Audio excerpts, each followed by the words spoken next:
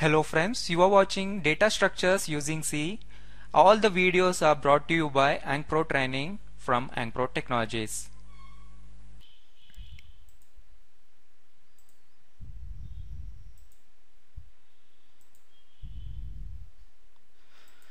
So friends, this is our fourth video on trees.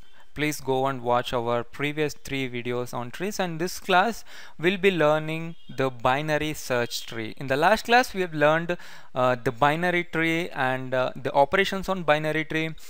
So in this class we'll be learning another kind of tree which is called binary search tree. So let us understand why it is called as binary search tree and the definition. A binary search tree is also a binary tree. So what do you mean by binary tree? In a binary tree there can be maximum of 2 children for any node. There can be 1 child, 0 child, or the maximum of 2 children. Right? Binary search tree is a binary tree in which left subtree of every node contains smaller values and right subtree contains larger values. That is, all the nodes on the left of root node have values lesser than root node, and all the nodes on the right of root node have values greater than root node. And this definition applies recursively to every node in the tree. No 2 nodes can have the same values stored in them, and here a value stored in a node is also called as key. Right? So let us draw a binary search tree. Let us take this as the root node which has got 40. So all the nodes that are going to be on the left of this root node should be lesser than 40, and all the nodes that are going to be on the right of this root node should be more than 40. Less. So 20 it should be on the left side, and 60 which is more than 40. When we consider 20, so 10 on the left side, 30 on the right side. So here 50 is lesser than 60, so it is on the left. 70 is more than 60, so it is on the right of 60. So when we consider this left subtree, all values 20, 10 and 30 are lesser than 40, and here 60, 50 and 70 are greater than 40. Right? Say I want to insert a node 55. So where can I insert? First I'll come to root node and I will compare with 40. Is 55 more than 40 or less than 40? It is more than. So I'll go to right of the root node. So I'm ignoring this left subtree because I found that the element that I'm going to insert is more than 40, which is bigger than the root node. So I'll come here. 55 is lesser than 60, so I'll come left of the right, left of this node, and I'm going to ignore all the right subtree. So is 55 more than 55? Yes. And here there is no child associated with 50, so I can directly insert 55. So I can directly insert 55 to 50. So 55 is more than 50, so it should come on the left of 50. So here my 55 will occupy. Right? So that is why it is called binary search tree. So searching is very simple here. So the searching is going to have very significantly lesser time when we compare with other types of data structure. Right? We are avoiding almost half the tree here, and again the half the tree here. So we have overcome so many iteration, and I found the element, and I found the target element 50 very quickly, and I can insert 55. So that is why it is called a binary search tree. Here search can be very easy. Right? So let's go and find out what are the operations that we can perform on binary search tree. Find, you can find any element, or you can search any element present in the tree. Insert, you can insert a new node into the tree. Delete a node from the tree. So let's consider this binary tree. The 40 is the root node which has got the address 1000. So 20 is the left child of the node 40. So address of 2000 is stored in the left link. So here it has got 2000 because 2000 is the address of left child, and the address of right child is 3000, which is in the right link. Right? And so on. So this has got 4000, this has got 5000, this got 6, and this got 7000. So this is the binary search tree. All elements on the left are lesser than 40 and all elements on the right are more than 40. So now let's understand the C code for finding an element in binary search tree. So this is a function called find, which returns the address of the target node. In the last class I have explained how we can define the structure called bstNode. So same thing applies with bstNode. Here it has got three variables. One is for storing the data, which is an integer, and other two are pointer variables. One is for storing the left link, another for storing the right link. Right? So this returns the address of the found node. Right? So for this we need to pass the address of root node and the data to search. Right? If root equals to null, I mean root is a pointer which stores the address of the root node. If that is equal to null, return null. That means there is no tree exist. And if that doesn't happen, we check data with root info. Say suppose here is the root pointer. Now it is pointing to this one. Our data is say 50. I am searching for 50. Is 50 is less than root info? No, it is not. Then I'm not going to call this function, but I'm go for the next condition. Is data, I mean 50, is more than root info? Yes. 50 is more than 40. Then I'm going to call this function again recursively by passing root arrow right. What is root arrow right? That means the address of right child, 3000. Now I'll pass 3000 and data. Here data is 50. Right? So this is going to run again. Here it has got 3000 and the data is 50. Okay.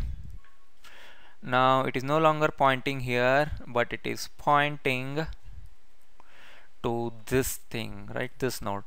Now root is pointing to the node which has got 3000. If root equals to null, no, root is not null because it has 60. If data is less than root arrow info, so 50 is less than 60. Yes, it is. Now I'm going to call recursively this function. So root arrow left is the address of left child, that is 6000. Here it is. And the data is 50. So I'm passing both again to the same function. Now it is no longer pointing to this node, but it is pointing to the node which has got 6000, the address 6000, right? So now it has 6000 and the data is 50, right? If root equals to null, return null. No. Is data less than root arrow info? No. Is data more than root arrow info? No. So if it is not less than root arrow info and not more than root arrow info, then we have found the element. Then return root. What is root? 6000. So 6000 is the node. 6000 is the address of that node which we searched for the data 50. So 50 is present in the node which has got 6000 as address, right? So this is simple. If our data is not less than the data present in node, and if our data is not more than the data present in the node, that means we have found the element, right? So this is the simple code for finding an element. So this is the code for insertion of a new node inside binary search tree. Here I've got a tree which is already has got many elements in it. Now I want to insert a node 60 into this tree. So can I do that? So here is the code. Void insert function will do that. It takes the address of root node and the data to insert. Address of root node is 1000 and the data that I'm going to insert is 60. So 1000 and 60 are passed to this function. 1000 is the address of root node and 60 is the data to be inserted. That will be the new node. Okay. Here I'm going to create a variable called node, which is also a pointer of type bstNode, and using malloc function I'm going to create a block of memory of size bstNode. So I've explained many a times in this data structure. Please go and watch our previous videos to know more about creating a new node. So, and the address of that newly created node will be returned to n. So n is a pointer which holds the address of the newly created node.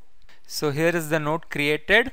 We have stored n arrow left null, n arrow info data, that is 55. 55 will be the new node that is going to be inserted here, and n arrow right null, right. So if root equals to null, root has got 1000 in it. If that is equal to null, I'm going to directly store n inside root. That means I'm going to store the address of this. The address of this stored in n. So I'm going to store the address of n directly inside root. So this will become, in that case, this will become the first node of the tree, right? So in this case, it's not happening. We are going to the else part. So node equal to root, that is the address of the the address of the root node is going to store inside the node variable. So now node has got 1000 in it, because before this function node has got the address of the root node, that is 1000. Now I am copying that 1000 inside node. So node is also pointing to this now, right? So the code is not over yet. I'm moving to the next slide to show you the further code. We are just entered into the else part. So let's go to the next slide. So here is the continuation of the function. So 55 is my node that is going to that I'm going to insert in this tree. Now node is pointing to the root node. While node not equal to null, while this node remains not equal to null, execute this while code, right? If node arrow info is more than data, node arrow info is 40, right? Is 40 more than 55? No, it is not. Next, else if node arrow info is less than data, 40 is less than data, yes it is. If that is true, go inside the else if part and check for one more condition. Node arrow right is equal to null. What is node arrow right? This thing, right? Is it equal to null? No, it is containing the address of its right list. I mean the right node, which is 3000. So this also false. In that case, store the content of node arrow right inside node. That means 3000 is inside the right link, so store 3000 inside node. Now node is also pointing to this node, right? Okay. Next, this is over. Node not equal to null, yes. Is node arrow info is more than data? Yes, 60 is more than data. So in that case, I check again one more condition. Node arrow left equal to null. So what is node arrow left? This thing, right? So this has got the address of left node, that is 6000. So it is also not null. Then store node arrow left inside node. So store 6000 inside node. So node is now pointing to this node, right? Okay. Then go for this one, right? This is over, right? Is else if node arrow info is less than data, yes it is. 50 is less than 55. If node arrow right is equal to null, yes, node arrow right is equal to null. Then store the address of n inside node arrow right. Address of n is address of this node. Address of this node is going to be inside here, right? So null. So now this is going to point to this one, right? So now what about this? So this will start pointing to this now, right? This I won't get out of the loop. So once I insert a new node, I have to make a correction here. So sorry for that. So I'll put a curly brace here. So now I'm going to add one more statement here. That is, as soon as I add the node, I will store node equals to null, so that I'll get out of the loop this time. Right, so this is a statement I added. So now if this is true, these two statements will get executed, right? So I put the curly brackets here. So this is a set of two statements now. As soon as I see here, as soon as I store the address of n inside node arrow right, I'll store null inside node. So here now it will get null, right? So same thing here also, copy, paste, right? So open the curly bracket, right? So now it is null. So go back to loop, node not equal to null. Now this gets fail, right? Node is equal to null now. Null node is not pointing anywhere at all. So now I'll get out of the loop. So I hope you understood this code. If you have got any questions, please comment below. We'll try to answer it. Thank you. Well friends, that's it for the class.